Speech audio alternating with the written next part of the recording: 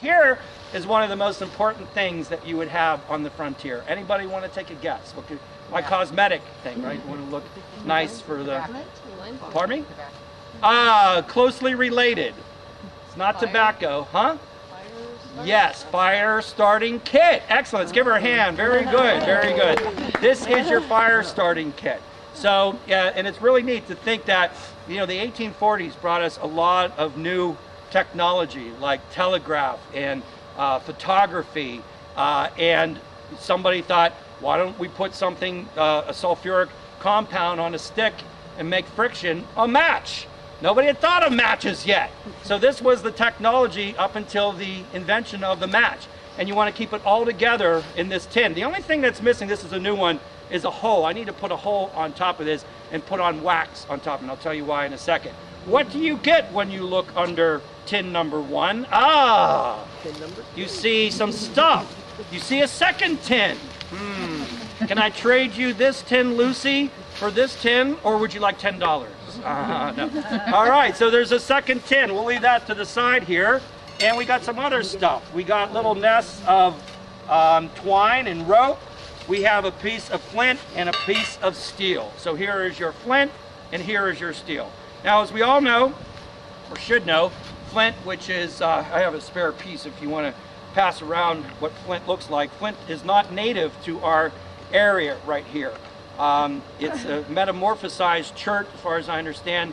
Chert is another rock that will make sparks as well. But flint is, here's a piece of flint you can pass around. But Ohio has Devonian rocks exposed at the surface because of the Ice Age. So Ohio was a great source of flint. And flint was traded, of course, with the Indians. They would make their arrow points, but also scrapers. And the Euro culture would use it for their what? Flintlock rifles. So we needed flint too, and for your fire starters. So if you know when flint and steel, okay, you saw the spark, right? That's actually the steel that's burning, not the flint. So little pieces of hot steel are flying off of this flint. Now, we all know that where there's spark, there's a flame, but how do you catch the flame?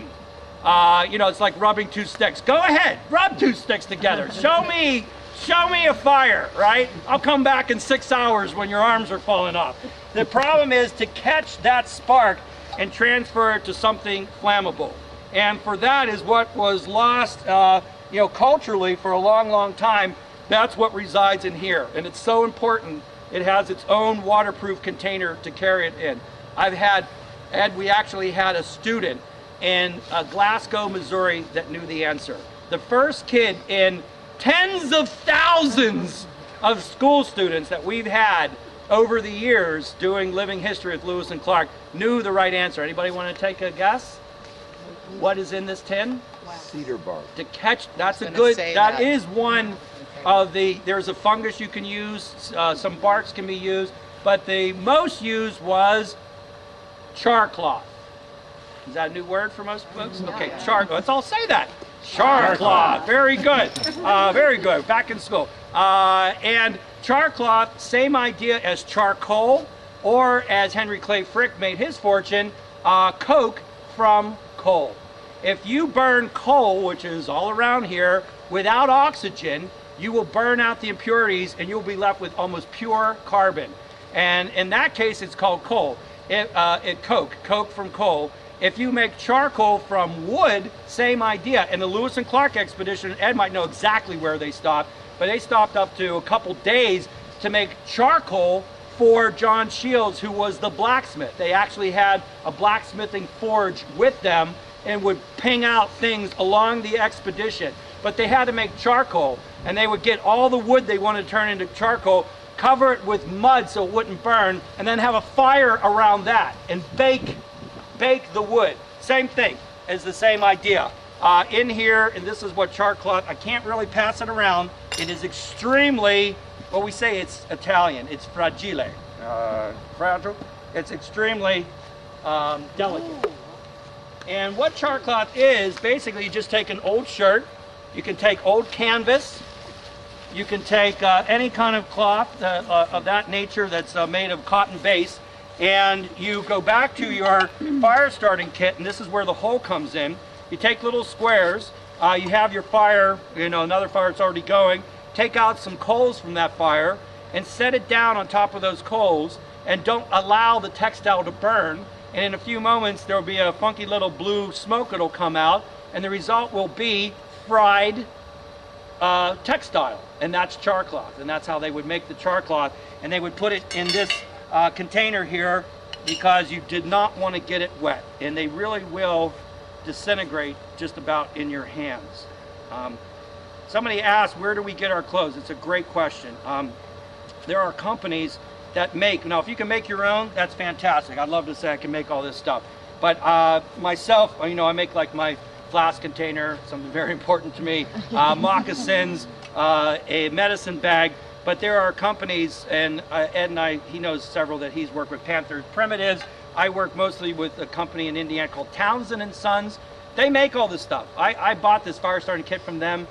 They make things for, not just the clothes themselves, but all the articles and things you need for your campfire and, your canteens and all kinds of stuff. And it's for civilians, it's for kids. They really have a lot of neat stuff for people of all ages, so it's a really neat hobby. So at this point, it is a matter of technique.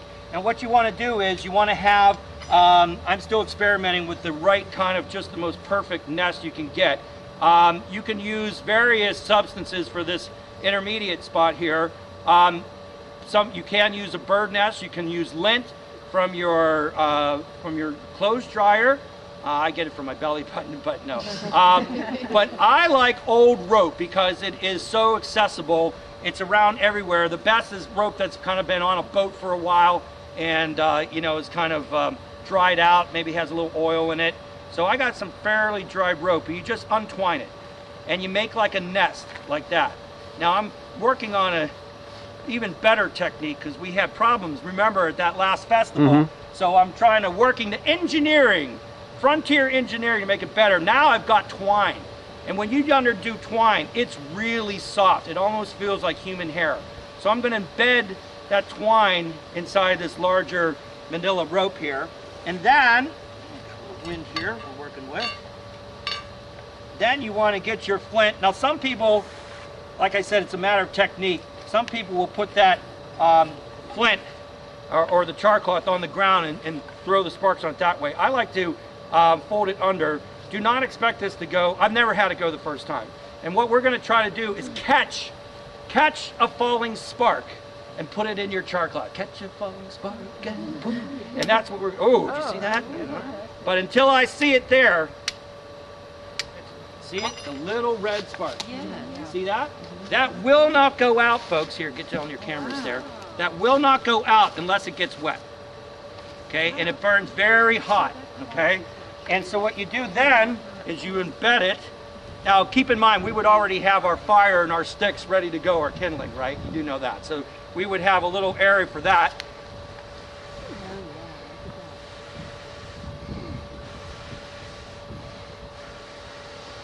And there it is. Then you'd have your fire all set up and you put that underneath the fire and look how long that'll burn. Because you have your little twigs and everything. Of course, I didn't do that, so we're not really building a fire. And that's way better than a match. You consider how small a flame a match is. That I've never had it fail at that point. Once you put that under some sticks, that goes right up like that. So there you go, flint and steel. Fire started. Fire! Fire in the hole! And I gotta tell you, I was, in every Boy Scout troop, one kid likes to go and hunt fish or, and go throw rocks at rabbits. I was the pyro in ours, so it made it fun to be an adult living historian doing this stuff. Boy, that makes me feel like I'm cheating when I use my matches from REI that burn underwater. Ooh! Have you tried it? Did they work? Yeah. Yeah? Wow. Yeah, you can dunk them in water and they don't go out. Wow. That's a step beyond fire or waterproof, isn't it? So this is what the neat thing is, to bring history to kids in schools. And we would love it if we could go to every school and show them this stuff. Because when you get 5th graders and they see that, their little eyes open up. And all of a sudden, history goes from like, who was bored with history in school? I mean, I've never met a kid that almost said wasn't.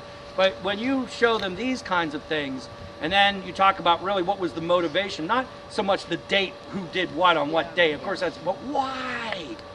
Why? Why did people, it's really psychology. Why did they choose the options that they had at the time? And there's things that we're doing in our modern world that historians will tell us about decades from now. Just like we're learning more about, what was the 50th anniversary of the Cuban Missile Crisis. How many new documents have come out in the last few years telling about what we didn't all know back then? Those of us who were here. I might not have been. I was just born after that. So if anybody would like an additional view here, or otherwise we can probably should keep moving along here, okay? Any questions?